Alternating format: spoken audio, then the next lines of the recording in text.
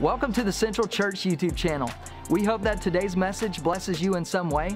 Consider subscribing and hitting the notification bell to stay current with all the content we put online. Thanks again for being with us, and remember, you are loved at Central. All right, if you have a copy of God's Word, go ahead and open it up or turn it on and turn to Ephesians chapter 4. This morning, Ephesians chapter 4 is where we will be. Today, we're going to pick up right where we left off last week. And as Ali said, we're going to spend some time this morning thinking about unity in the church. Now, Rudolf, or Rudi Dassler, was born in 1898 to young parents in a small German manufacturing town. 2 years later, his brother Adolf, or Adi as he was called, he was born in 1900. And the two brothers, Rudi and Adi, they would go on to found one of the most successful sport shoe manufacturing companies in Germany in the 1920s, 30s, and 40s. What put them on the map was Adi's vision for a running shoe that had spikes in it. Now, we know today that this is fairly common in track and field. At least some of you do. I wasn't a runner, right? I didn't run track and field. That's shocking, I know. But Adi Dassler was the first one to come up with this idea. And so the German Olympic track and field coach, he took Adi's idea and he ended up contracting with the Dassler brothers to begin creating this shoe that then spread like wildfire through Germany and throughout the rest of the world. And they would go on to make baseball cleats and football cleats and soccer cleats and any other kind of sport shoe that you could imagine. And now the Dassler brothers, their company was on the rise until World War II. When World War II hit, the war started to create some new tensions in Germany, which led to tensions between the brothers. And so at the end of the war, the brothers decided that their division, their tension was just too great, and they decided to take the Dassler Brothers Sports Shoe Company and divide it in half. And so as they negotiated over who would get what, Adi got to keep 2/3 of the employees and the manufacturing plant, while Rudi had to go south of the town and build a new plant with some of the employees. They haggled over this, they negotiated it, and this negotiation would be the last time the brothers would ever speak. See, division and bitterness controlled Rudi and Adi to the very end, to the point that today, they died in the 70s. Rudi is buried on one side of the cemetery, and Adi is buried on the other side of the cemetery. Now, the two companies that Rudi and Adi founded, they continue today.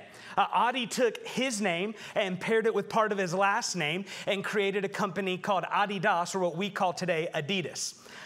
Rudi would go on to found a company that would change names about halfway through the time he led it, and he wanted to find something a little more athletic, and so today we know that company as Puma. See, division and bitterness rarely lead to good things. Right? Division and bitterness are never really a blessing, right? They're never really something that we enjoy. None of us woke up this morning and said, hey, you know what? I could really use a great dose of bitterness today, right? None of us woke up thinking, man, I would really like to divide something, right? If you're like me, I woke up thinking I would really like to divide that waffle, right? Or those pancakes or something like that. Like I said, I'm not a runner. I don't run track and field.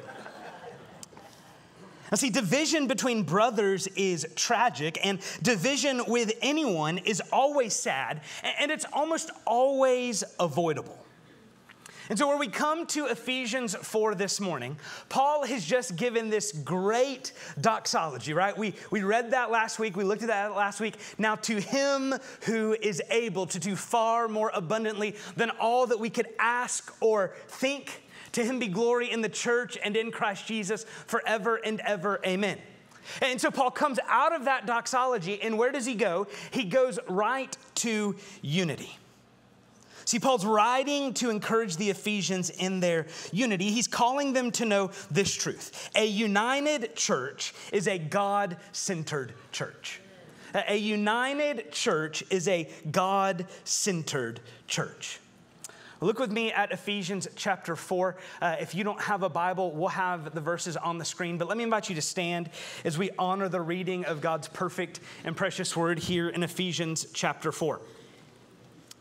Beginning in verse 1, the Spirit says to us this morning, I, therefore, a prisoner for the Lord, urge you to walk in a manner worthy of the calling to which you have been called, with all humility and gentleness, with patience, bearing with one another in love, eager to maintain the unity of the Spirit and the bond of peace. There is one body and one Spirit, just as you were called to the one hope that belongs to your call. One Lord, one faith, one baptism. One God and Father of all, who is over all and through all and in all. This is God's word. You can be seated. Would you pray with me this morning? Father, we want to honor you today.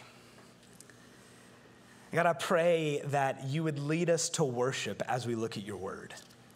Father, I pray that as we study your word together this morning, that we would be conformed into the image of Jesus. And so, Father, we pray that you would do now what only you can do. Let's apply your word to our hearts and to our lives. It's in Jesus' name that we pray. Amen. As we look at Ephesians chapter 4 and we think about unity, Paul's going to give us kind of two big ideas, two truths to look at this morning in this passage. The first truth is this. First, we see what unity looks like. What unity looks like. Now, some things are easier to describe than define, right? That's what Paul's doing here. I grew up in a small town, and one of the things about growing up in a small town is when you need to tell someone how to get somewhere, you don't give them an address, right? You say, you remember the gas station that used to be there next to the tree? You go down to the tree that you put the gum on and you take a right. Right? And we laugh, but like everyone knows what I was just talking about, right? If you grew up in Keystone Heights, then you know that I just gave you directions to the high school, right? Paul here, he doesn't give us an address, right? He doesn't say that if you want unity, you've got to do this, this, and this, right? Instead, he gives us a description of what unity looks like. And what he's doing is he's stressing the importance of unity in the church, and he's showing us, what does a united church look like? In fact, I think that we could rightfully say that he's showing us, what does a church member who encourages and strives for unity, what does that church member look like? Amen. Amen. See, if the united church is a God-centered church, then here he's showing us what a God-centered church and a God-centered church member looks like. Now, where we pick up here in verse 4, or in chapter 4, verse 1, what we're coming to is we're coming to a transition moment in the book of Ephesians. So we've already said Paul goes through this great doxology, and then he says, I therefore. Now, when you see therefore, you know what to do. You ask, what is the therefore, right? That word therefore is always or typically marking a transition in an argument in Scripture. And so in the first 3 chapters of Ephesians, what Paul is doing is he's saying, look, these are truths to hold on to. These are things that you must know. What he's doing is he's giving us what we call indicatives, right? That this is the truth. And then in verse 1 of chapter 4, this is the pivot statement. The first 3 chapters are what is true. The next 3 chapters are, now what do you do in light of that? So if the first 3 chapters are indicatives, then the last 3 chapters are imperatives. What Paul's doing is he's saying, look, because all of this is true, do this. That's right? Because all of this is true, let this be true of you. Now, the good news here for us, and the way that the Bible works, the way that God's economy works, is that God never says to do this so that you can have that, right? Well, what Paul has done is he has spent 3 chapters explaining the gospel, right? He has spent 3 chapters explaining grace in the believer's life. And so what Paul's doing is he's saying, look, because of all of the grace that you have received, because of all of the grace that I have received, do this. Be this. Live in light of that, right? And so we've got this transition statement, this transition sentence, and Paul says that he's a prisoner for the Lord, right? We saw last week that Paul's writing from a prison cell. But what's encouraging for me anyway is that Paul isn't deterred. He's not discouraged in his love for the gospel or the church. Really, it seems like Paul's love for the gospel and Paul's love for the Ephesians has really intensified as he's been in prison, right? It's been refined. And so in verse 1, we have why Paul is writing. He's urging the Ephesians to walk in a manner worthy of the calling to which you have been called. In other words, he's urging them to live a life that reflects the gospel. Right? To live a life that looks like the gospel. Because it's one thing to come in here and to sing songs and to hear a sermon preached. It's another thing to go out and to live what we've heard. Right? It's one thing to come in here and to say that, hey, we should love the Lord our God with all our heart, soul, mind, and strength and love our neighbors as ourselves. But it is something completely different to hear that in here and then to go live that, right? That's why we say that you have come to church, now go be the church. Going and being the church is living a life that reflects the gospel. It's living a life that reflects the grace that you have been given. And so what does this life look like? Well, look at verses 2 and 3 with me. He says, walk in a manner worthy of the calling to which you have been called, with all humility and gentleness, with patience, bearing with one another in love, eager to maintain the unity of the Spirit and the bond of peace. So what does this look like? It looks like a life lived with humility and gentleness, with patience, bearing with one another, eager to maintain the unity of the Spirit. Now, what's interesting here, right, is Paul doesn't give us a list of behaviors. He gives us a list of virtues, right? Humility is a virtue, not a behavior. Gentleness is a virtue, not a behavior. It's something that I say to my kids all the time is that patience is overrated, right? No, patience is a virtue, right? So he doesn't give us a list of behaviors, he gives us a list of virtues, and this is important because these aren't surface level behaviors, but this is a heart level change, right? Paul's not saying, hey, modify your behavior. No, what he's saying is your heart, your life has been changed by the gospel, so be humble and gentle. Have patience, love one another, maintain the unity. And so he begins this list. He says, with humility and gentleness. Now, he connects humility and gentleness as very close, right? He doesn't say with humility and with gentleness. He says with humility and gentleness. Now, humility has this idea of modesty. Now, in Paul's day, humility wasn't a virtue to be celebrated. It was an insult. Right? So if someone said, wow, you're acting really humble, that wasn't a time for you to pat yourself on the back, right? That was a time for you to fight, right? That was a time for you to be angry because humility wasn't something to be celebrated. It was something to push back against. And so what Paul's writing here is really countercultural, right? In his day and in our day as well, right? We live in the day of social media. Right? And if you spend much time on social media, then you'll know that people like to post pictures so that they can get likes or so they can get shares or they can get whatever it might be. Right? And so people are tempted that, hey, I'm going to make my life look really good. Right? We all know social media isn't real life, right? It's curated life. Right? I posted a picture yesterday of myself and my son, and we were super happy because the Gators were about to play a team from Tuscaloosa. Right?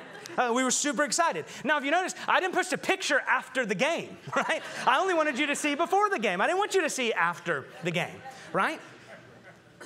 Humility is something that we've got to fight for. He says humility and gentleness. Gentleness, that's this idea of meekness, right? The blessed are the meek. Gentleness is this idea of not being overly impressed with yourself. And I think what's true is that really the rest of verses 2 and 3 really flow from this first humility and gentleness. Next, he says with patience and with bearing with one another in love. One of the things I've learned is that you can't have patience if you're not humble, right? You can't bear with one another in love if you're not humble. And the word that he uses for patience here, it really carries with it this idea, the ability to suffer for a reason. And so when Paul says here in chapter 4 and verse 2, he says to walk in a manner worthy of the calling to which you have been called with patience.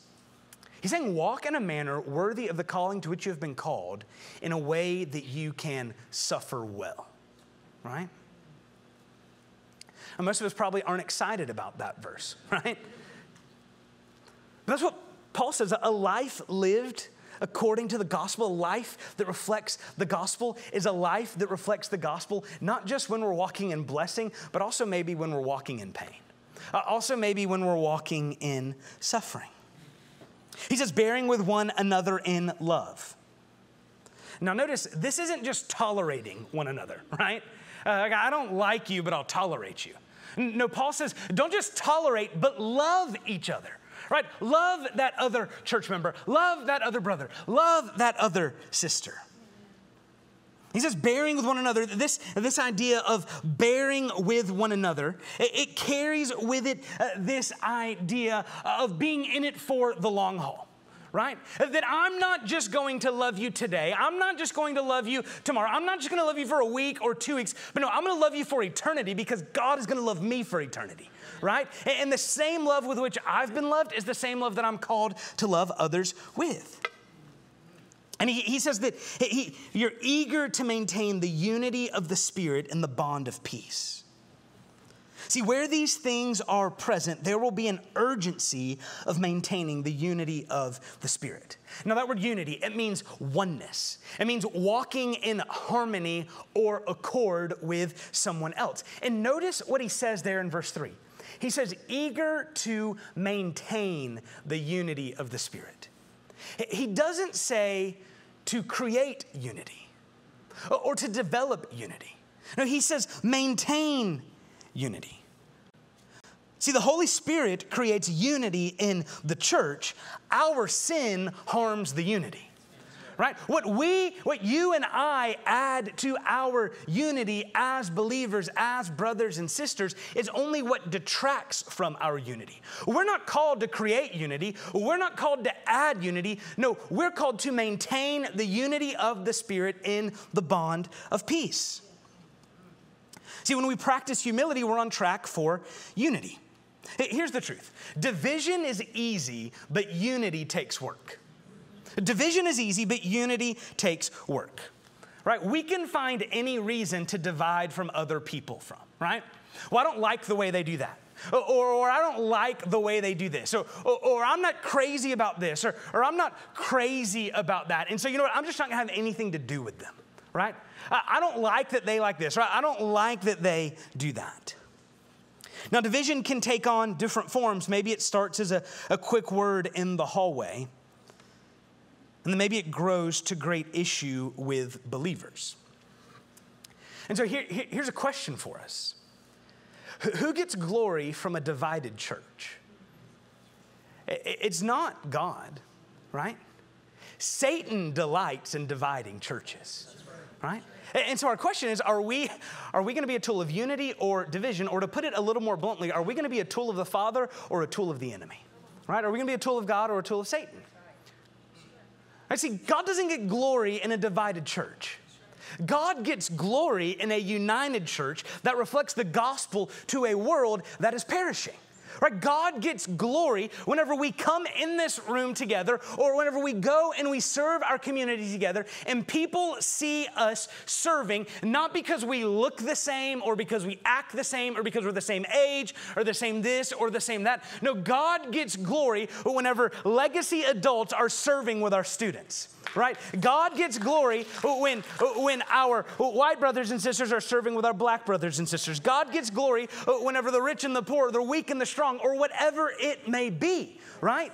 God gets glory in unity, not division. Amen. Now, there's a time to divide, and we'll talk about that here in just a minute. But what we need to know is that we've got to fight to maintain the unity of the Spirit. Right? That's what you and I need, right? If we want to be a God-centered church, then we have to maintain unity in our church. You know, it's interesting that Jesus never says, blessed are the dividers, right? The New Testament never lists division or criticism as a fruit of the Spirit, right?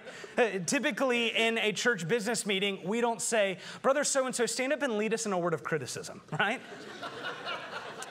But we do read in the Sermon on the Mount things like, blessed are the peacemakers, for they shall be sons of God.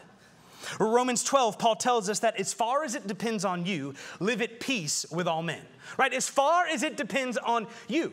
Your responsibility isn't to make other people love you. Your responsibility is to love them. Amen. And so are we eager to maintain unity in the church? Or are we intentionally or not harming the unity of the church? And so how do we maintain unity in the church? I think there's two ways. There's more than that, but two ways that we'll look at this morning. First is this, is that we pray for it. We pray for unity in the church. And so here's my question for you this morning. Do you regularly pray for Central? Yes. Do you regularly pray for our church? If God answered every prayer that you have prayed for Central over the last year, how would our church be different? What would our church look like? See, this is one reason for our 21 days of prayer and fasting is because we believe that prayer works. Right? In fact, we don't believe that we pray before we work. We believe that prayer is the work because God is ultimately the one who does this, right? God is ultimately the one who builds this thing. And so if you are not tracking with us in our 21 days of prayer and fasting, let me just encourage you to do that, right? To pick up one of those guides on the way out. Now, we talked about prayer, right? But what about fasting? You might say, Ethan, I'm not a great faster, right? I'm fasting from fasting. I've been doing it for years. It's worked wonderfully, right? Maybe that's you. But hey, I've been so encouraged over the last week to hear stories, particularly from our legacy adults, about the things that they are giving up, that they are fasting from over however long because they love our church, right? People are giving up, hey, I'm not going to eat dessert for the next 3 weeks, or I'm not going to drink sweet tea, or I'm not going to do this, or I'm not going to do that. Now, maybe fasting for you looks like giving up eating for a day, for 24 hours. Maybe it means giving up one thing or another. Maybe you've got some health reasons that you can't fast for an entire day, or you can't fast from food. If you grab that guide and you flip to the back, we've got ideas on ways that you can fast. And maybe it's fasting from social media, right? Our world would be a much better place if Facebook, Twitter, and Instagram died, right? And so maybe it's fasting from social media. Maybe it's fasting from this or from that. And so we pray for unity in the church. And the next way we maintain unity in the church is we believe the gospel. Believe that the gospel is for you and believe that the gospel is for everyone else. This means reminding yourself over and over and over again that you're far more broken than you could imagine, but you are far more loved in Christ than you could ever dream. Hallelujah. All right, we die to ourselves daily and we assume the best in others. When we remember the gospel, we're reminded that if our God can be patient with us, if God can be patient with me, then I can be patient with you, right? If God can be patient with me in the way that I mess up, in the way that I fall short, in the way that I offend his holiness every single day, then I can be patient with you who maybe inconveniences me in one way or another. See, United Church is a God-centered church. We see what unity looks like. Next, we see this, where unity comes from. See, unity doesn't happen by accident. We don't stumble into it. Our unity comes from God, and we maintain it. See, we maintain our unity by being a God-centered church.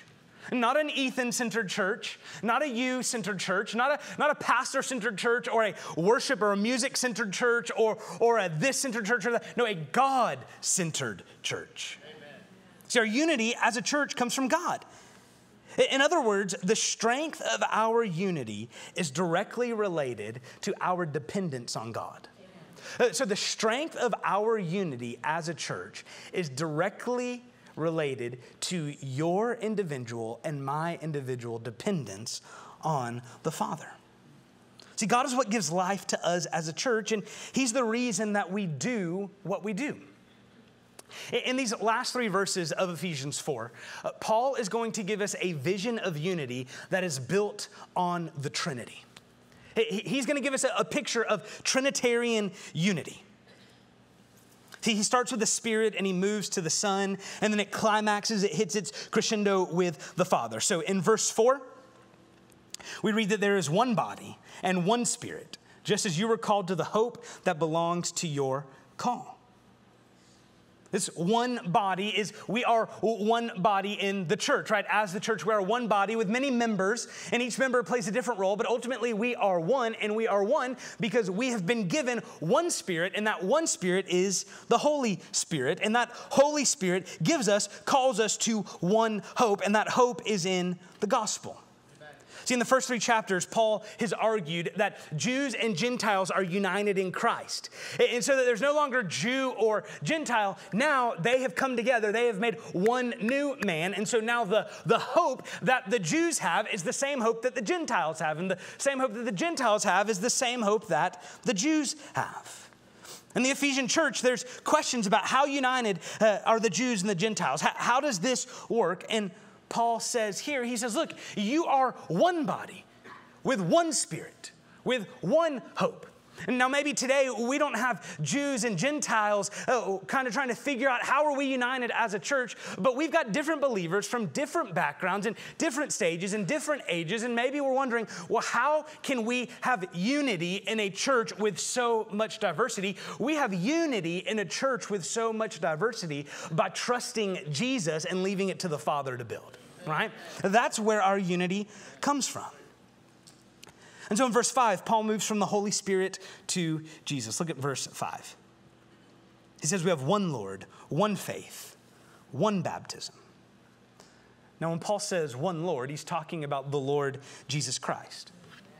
And anytime you see in the New Testament someone refer to Jesus as Lord, then what you need to know is that is much a political statement as a theological statement. Because in Ephesus, the Ephesians, they would say that Caesar is Lord, but then they would also say that Artemis is Lord. Artemis was kind of the false god, the patron god of that city.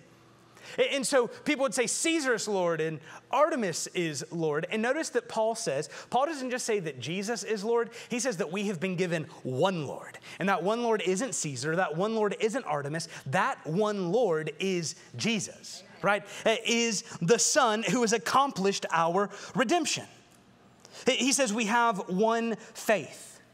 Now, when he talks about one faith here, he's talking about what do we believe? He's talking about our theology, our doctrine. See, many commentators believe that when Paul says this one Spirit and one Lord and one God, that he's really kind of giving the beginnings of an early church creed. And he's building it off of the 3 different persons of the Godhead. That's kind of the outline that this creed would hold. If that's true, and I think it is, then what Paul's doing is he's lifting up the theology of the church as something to unite around. It is something to hold fast to. And so what that means is that we hold tight to our theology. See, we have been called to be a people of grace and truth. And not one or the other. So we can't sacrifice grace for truth, and we can't sacrifice truth for grace. We have to be a people, we have to be a church of grace and truth. Amen. As Christians, we're called to be people of the truth. Now, this means that there are times when it's right to divide. Now, too often we divide over the wrong things, right? If we're honest, then there are a lot of differences that we can tolerate, right? There are a lot of things that we don't have to agree on, but we can still be united in, right? Maybe say, Ethan, well, when do you think Jesus is coming back, right? Whenever he wants to. I don't know, right? We can disagree over that. But when it comes to certain truths, we've got to hold them tightly with closed-handed fists. So when it comes to whether or not Jesus is coming back, he is. Right? When it comes to is Jesus God, he is. When it comes to the inerrancy and the truthfulness of Scripture, we've got to hold fast to that. When it comes to the sufficiency of Christ's death on the cross for our sins, we hold fast to that. When it comes to the Trinity, we hold tight to that. When it comes to who God is and what he is like and what he's doing in the world, we've got to hold on to that, right? Those are non-negotiables. Those aren't things we can argue over. Those aren't things that we can change on. No, those are what we hold fast to and what we build our life on. Amen. See, strong theology is the key to a strong life. And here's the truth. We are all theologians. The question is whether or not you're a good one. right? The question is whether or not do you believe what the Bible says or do you not, right? We're all called to love the Lord with our hearts and with our souls and with our what? With our minds, right? And so we've got to hold fast to strong theology because that's the key to a strong life.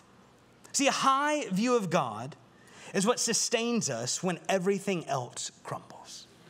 See, when your life gets hard, when your life starts to crumble around you, then the key to surviving that is not to look at your circumstances, it's to look at your Savior, right? The key to that is not to look at everything that's going on around us and think, oh no, the key is to look and know that God is in control, right? And that if God is in control, then whatever's happening, it's going to hurt and it's not going to be fun, but it means that ultimately that if God wins, then I win, right? And we know that God wins. Now he ends verse 5 with this one baptism. Now he's not talking about the way that they're baptized or that you can only be baptized once. What he's saying is that we've all received the same baptism. If you go to 1 Corinthians chapter 12, verse 13, Paul talks about this. He talks about the baptism with the one baptism and the one Spirit. He's saying that we've been baptized into the church and we've been given the one Spirit. And so now we must be united. Now, Paul runs through this list of ones: one Spirit, one Lord, one faith, one baptism. And here in verse 6, the argument reaches the highest point, that we have one God and one Father of all. This is a summary of his argument in verses 4 and 5. This one God invites all people to know him and to be forgiven. He's powerful. This is why Paul says there at the end of verse 6, that he is over all, he is through all, he is in all. If you remember back to our series that we did over the summer on Awesome God, that God is omnipotent and he's omnipresent. He's all powerful and he is all powerful in all places. This is the God who brings unity to the church. See, it's because of who God is that unity is so important to the church. Because here's the thing, a divided church says something fundamentally untrue about our God. See, our church must be one because our God is one. See, the Trinity, maybe you don't understand it, right? I think that all of us have questions about the Trinity, but the Trinity is a tri-unity, is a unity of three in one. See, our God, the Godhead, the Father, Son, and Holy Spirit, is the perfect picture of unity. And what we know as we read the New Testament, and really as we read the Old Testament and the New Testament, is that God's people are called to be like him. In Leviticus, he says, be holy just as I am holy. In 1 Peter, Peter's going to pick that up and he's going to say, hey, church, be holy as God is holy. And what we see is that holiness is impossible where division is found. See, holiness is impossible apart from God-centered unity in the church. So to maintain this unity, we pray and we remember the gospel. In other words, we depend on God. See, without a big vision of God, real unity is impossible. See, we can try to build unity on ministries. We can try to build unity on worship styles. We can try to build unity on the way that we dress, the way that we look, all of that. And here's the thing, all of that will ultimately fail. All of that cannot bear to stand our unity. Now, are ministries good? Absolutely. Are we called to worship? Does it matter? Absolutely. But our unity is built not on those things. Our unity is built on God. Because there's one thing in this world that we can guarantee will never fail us, and it's God, right? He is where we build our unity. If we're going to be a united church, then we have got to be a God-centered church, right? Our prayer should be that Central Church keeps God central, right? If someone asks, why are we called Central Church? It's not because we're centrally located. It is because God is central to all that we do, right? All that we say, all that we are. So here in Ephesians 4, Paul gives us, what does unity look like? Where does unity come from? See, the church and the church's unity is ultimately a gospel issue. Because the church is called to make the gospel visible in our community. We're called to demonstrate, to show, to put on display God's power working in us. And see, division in the church, it doesn't magnify God's power, but it highlights our sin, right? It highlights where we are living for ourselves rather than for God and His glory. And so as members of the body, we strive for unity. We strive to maintain the unity of the Spirit in the bond of peace. We love one another. We humble ourselves. We believe the gospel. See, this kind of unity is only possible when hearts and lives are changed by the gospel. See, a heart that has never been changed by the gospel can never know the joy of real unity, because real unity starts with being united to Christ. See, unity is a fruit of the Spirit, in my opinion. Right? When we've been changed by the gospel, as the Spirit works in us, then He works to unite us one to another. Right? We have been reconciled to the Father, but we've also been reconciled to one another. And so if there is division in our ranks, if there's division between you and another brother or between you and another sister, then what has happened is that somewhere along the way, we have decided to stop believing the gospel and start believing a lie, right? Because unity is where the Lord always leads us. Right? He leads us to be united with Christ, and if we've been united with Christ, then we'll be united with His bride. Right? We'll be united with the church. When there's division amongst us, it would be like you coming to me and saying, Ethan, I really like you and I really like your wife, except for her left hand really annoys me. Right? Right? That would be ridiculous. See, the gospel creates unity. And you can't know the joy of real unity apart from the gospel. Now, maybe you're watching online, or maybe you're here in the room and you've never trusted Jesus to save you. Maybe you've never believed the gospel. And maybe you'd say, but Ethan, I know what unity is like. Well, I would respectfully disagree. Because real unity is found first and foremost in Jesus Christ. And then He motivates us, He empowers us by His Spirit to be united with other people. And so maybe you say, Ethan, I want a little bit more, right? I want to know about this gospel that can unite me in a new way and in a different way. You've come to the right place. See, the way that God has united us to Himself and the way that He's united the church one to another is by providing Jesus, His Son, as a perfect sacrifice. Right? It is living a perfect life, a life that you and I have failed to live. And then in our place, Jesus went to the cross, an ancient form of execution, and He died in our place. And what the Bible says is that God's wrath for sin was poured out on Him. And so now, by Jesus' stripes, we've been healed. Right? By His blood, we've been washed clean of our sin. But it doesn't end there, right? Jesus is buried, and 3 days later, just like He said He would, He rose from the grave, conquering sin and conquering death. And that resurrection, what the resurrection did was it proved that His sacrifice was acceptable and pleasing to the Father. And then what Jesus says is that if you will believe in Him, if you will respond by putting your faith and your hope and your trust in Him, then you can be, get this, united with Him. And if you're united with Christ, then you are a joint heir with Him. And so that means that all of His benefits are yours and all of your liabilities are His, right? This is the great exchange, that Jesus takes our sin and He gives us His holiness, right? He gives us His grace. He gives us His righteousness. And when that happens, then you and I can live forever in eternity, united to Him. But get this, in eternity, we're not just united to Him, we're united to one another, right? Thanks again for listening to today's message. Again, we hope that this message blessed you in some way.